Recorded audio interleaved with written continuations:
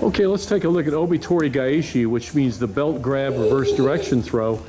And originally it came to Judo from Sambo, and then Shida Oba before that, the Georgian Shida Oba grappling style. And it was known for many years as the Carbarelli, named after Shota Carbarelli, the great champion of both Judo and Sambo. And it eventually became part of the Kodokan syllabus, Tori Gaeshi.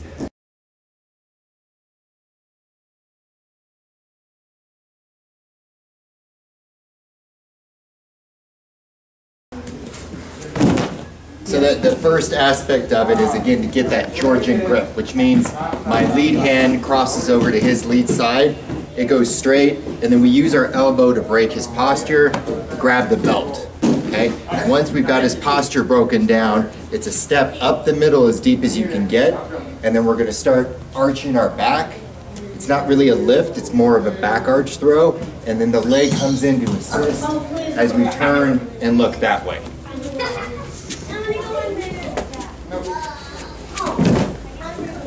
It should feel easy.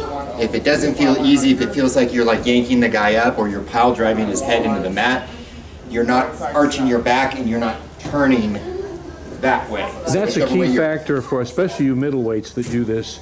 The hip rotation is really deep. Can you talk a little bit about how, I know you do that with a really deep hip rotation. Yep. Can you talk about how you get that hip turn, that torque? It starts with that belt grip. So as you're starting to arch, you're pulling this way and you're trying to look towards the way you're pulling. So when you're coming in, when you're stepping in, and when you step in with your left foot, it's kind of between the middle, right?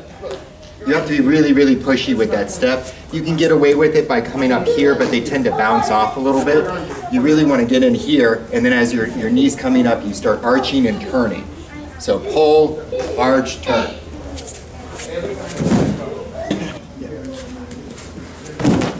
Yes.